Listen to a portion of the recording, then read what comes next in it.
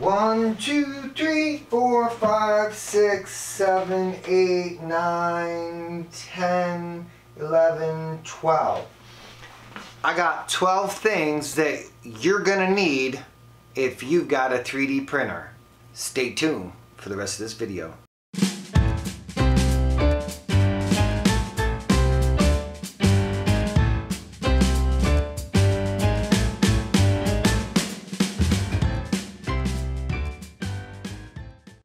Hello, welcome inside the Mind of Matt. And you know, this Christmas, it'll be 2 years ago that I got my first 3D printer, my ANET A8 over here. And since then, I have 7 now. And I've put together a list of 12 things that I think that every 3D printer enthusiast should have in their arsenal. So I'm gonna go over these and kind of like from the most important to kind of more of the advanced stuff. Now I want you to know that I'm not trying to sell you anything. I just know that there are going to be some people that are getting some 3D printers for Christmas, and these are the things that I think that are going to come in handy for you when it comes time. So let's take a close look and see what I've got, and we'll cover each one of them. Okay, we're going to start right over here. And I'm going to say that these first 2 things, actually the first 3 things that I'm going to say are going to kind of all be like necessary things that you're going to use every time you 3D print. Okay, so let's start out with a pair of tweezers. Now I have a couple of, you know, odds and ends here, and it never hurts to have more than one. I'm not going to specifically tell you what kind to get, whether it's bent tip or long tip or whatever. Just find some that you like. Once again, I am going to leave links down in the description for some of these things that I have found that would be good representations of what I have. They will be affiliate links that will help the channel, so if you do decide to use them, it's a super appreciate. But you don't have to. You can go out and find something that works for you on your budget. So moving on to the next thing is going to be a print removing tool. Whether you use, what I have found is this guy right here is actually my favorite tool, to be honest. It's got a nice sharp edge. It's beveled, and it's not really sharp, so I'm not going to cut myself or anything like that. It's kind of weighted, and when I get a print, I just kind of wait for it to cool off a little bit, and I just give it a little bit of a whack in the corner with this thing.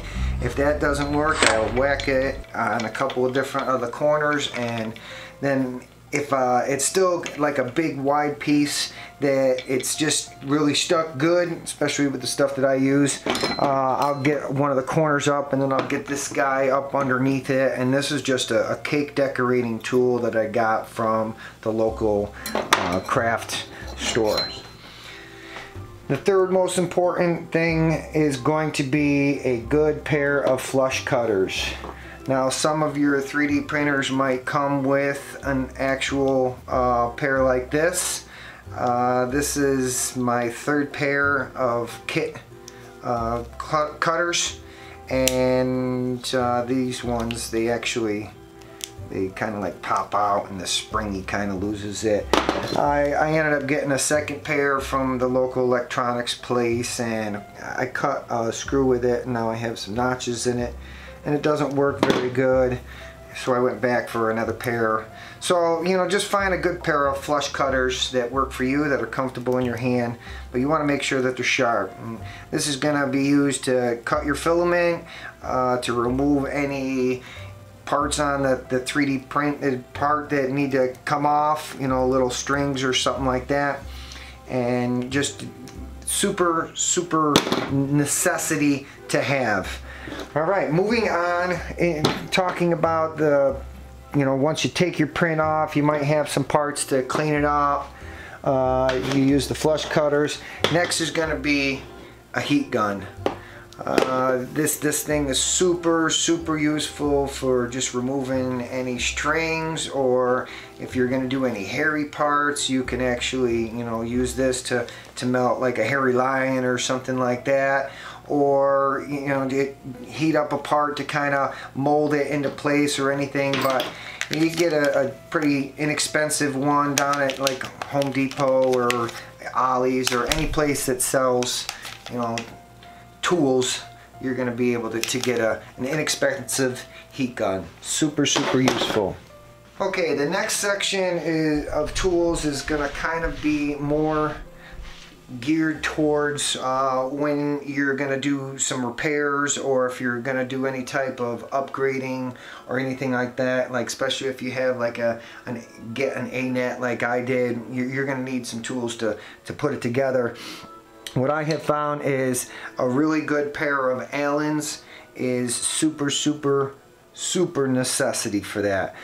Most of the kits that you're going to find are all going to come with metrics, so make sure that whatever you get is metrics.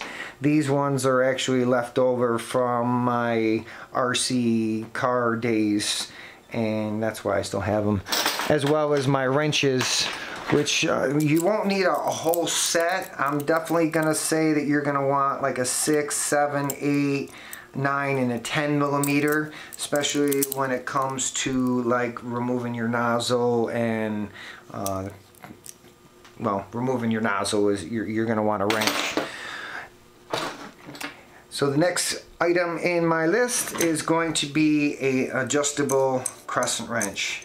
And one of the main uses that I use this in conjunction with my wrench for removing my nozzle is I use this to actually hold my heat block, because you're going to want to remove and change your nozzle with the machine hot, so that you're not breaking two metal parts that are kind of fused together with plastic at that point. So this is what I use whenever I got a nozzle to change, or a heater element or anything like that. Working with my hot end, I always use this to hold it. Now you could get something with like a rubber or some kind of heat protection, because after holding it for a while, this does start to, you know, heat up and the handle gets hot. So just a forewarning that, you know, working on nozzles is kind of one of the more hazardous portion of working on 3D printers and owning a 3D printer. Is it's hot, so you got to be careful you don't burn yourself.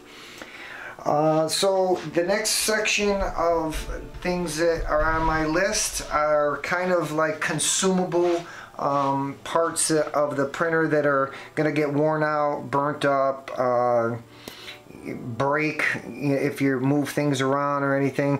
I just actually had to order a new thermistor for one of my printers, because I noticed that my heater wires were sticking below the nozzle and I was printing something and it was bumping it, so I went to fix it and I ended up breaking my thermistor, and I ended up having to buy replacements, and my printer was down for a while because I had to wait for it. So I didn't have one in stock as a spare, so that's why I'm putting that on the list. Is going to be spare thermistors.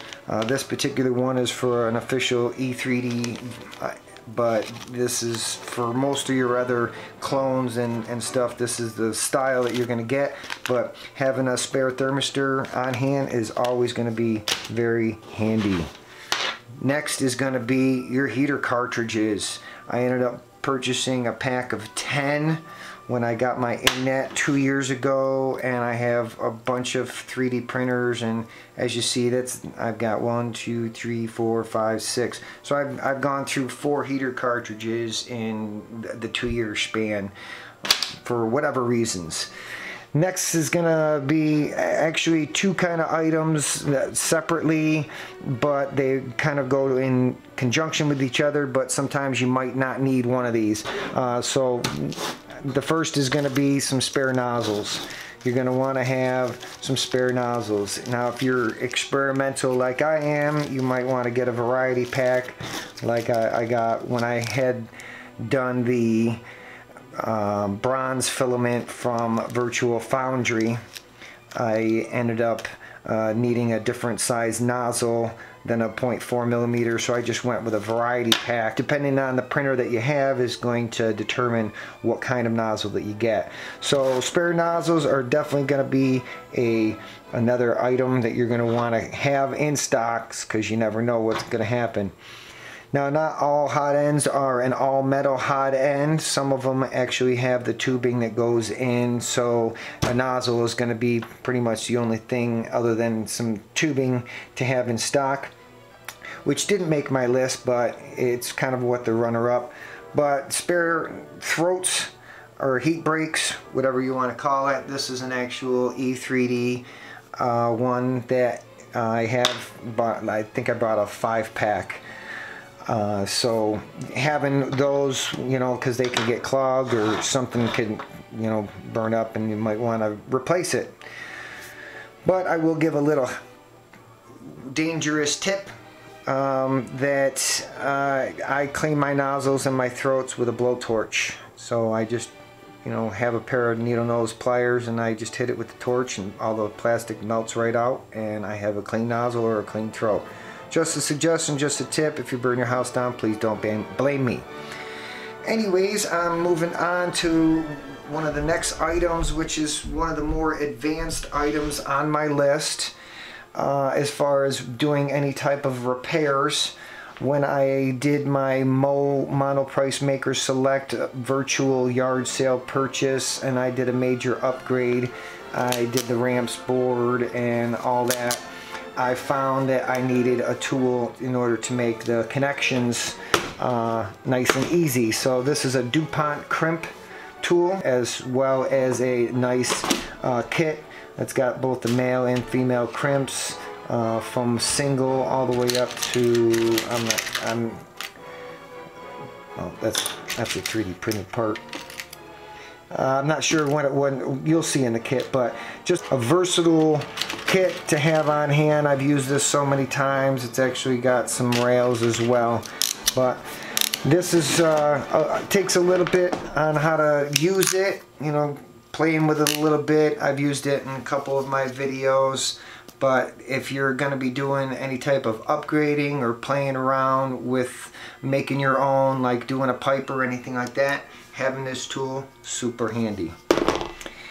Next is going to be the kind of the last on my list, but I do have one tool that I'm going to talk about at the end of this. But this last one is more if you're getting into any kind of doing any kind of designing of your own, and for the real world type of applications like I like to do, you're going to want a ruler and a good caliper. Now this one is an Arbor Freight one, and it's wonky and it doesn't reset and it doesn't zero, so it's not the best one.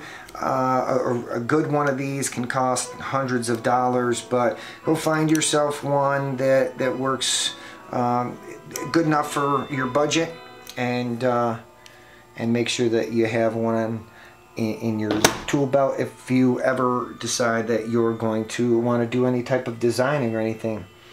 Now the last item that I have on this table, which I haven't really got to experiment with, but I just want to kind of like throw it out there.